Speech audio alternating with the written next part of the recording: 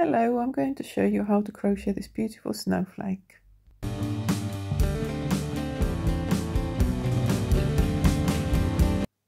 For this project I'm using double knit yarn and a 4mm crochet hook, but you can use a different type if you want to.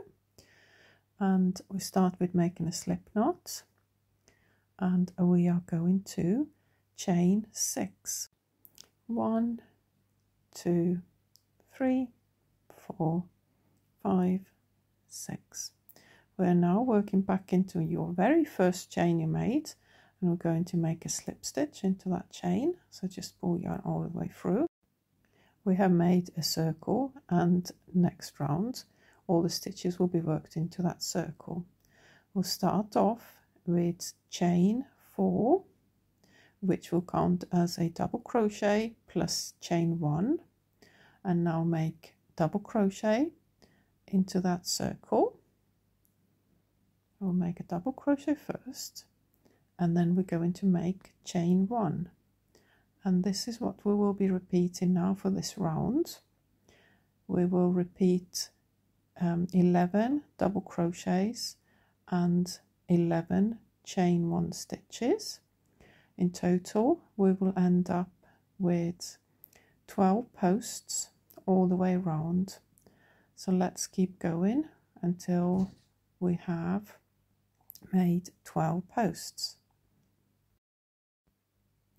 Let's just count them to make sure we have 12 all the way around. Yep, and then we are now closing this circle, working back into that first chain you made. Next round we're going to slip stitch into the first chain 1 space, and now we're making points for your snowflake. First we're going to chain 5, and then working back into the third chain from the hook, we are going to make a slip stitch, and then chain 2 again, and go into the next chain 1 space and make a slip stitch into that space. And that's a little point made for your snowflake. Now we're going to work on a larger one. Chain 4, going back into the third chain from your hook, make a slip stitch, chain 4 again, and again going back into the third chain from your hook, make a slip stitch. Now chain 3, going back into the third chain, make a slip stitch, chain 3 again, and going into the third chain from your hook again to make a slip stitch.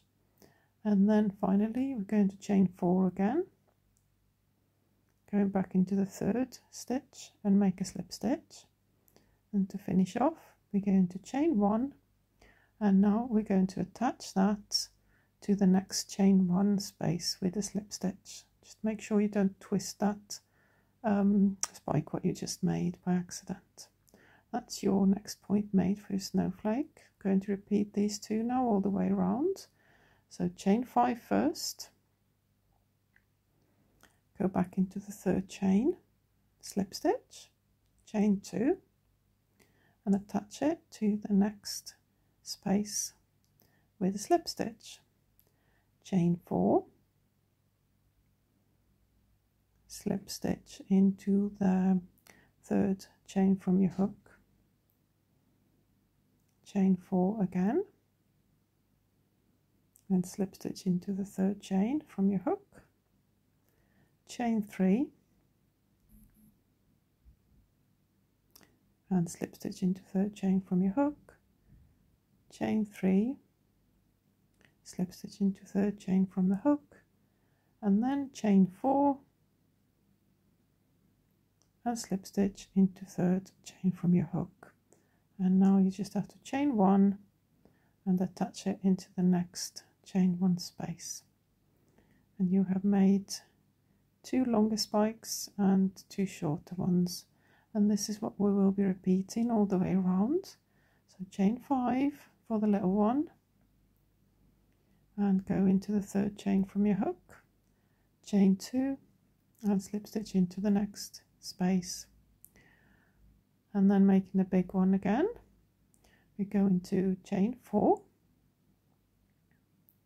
slip stitch into the 3rd chain from your hook, chain 4 again, going again into the 3rd chain from your hook, chain 3, go into 3rd chain, chain 3 again, into the 3rd chain, and then chain 4, and slip stitch into the 3rd chain from your hook, chain 1, and attach it to the next space, and then again into the little one, and then another large one all the way around until you get to the end.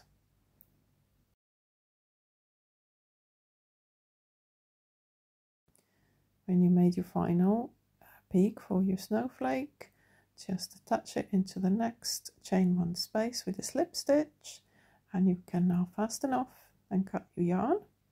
You have 2 little ends that you need to sew in and hide. Stretch out all the primary spikes of your snowflake just to shape it a little bit better, and flatten it if you want. You can also starch it if you wish, or you can just get a card and glue it onto the card.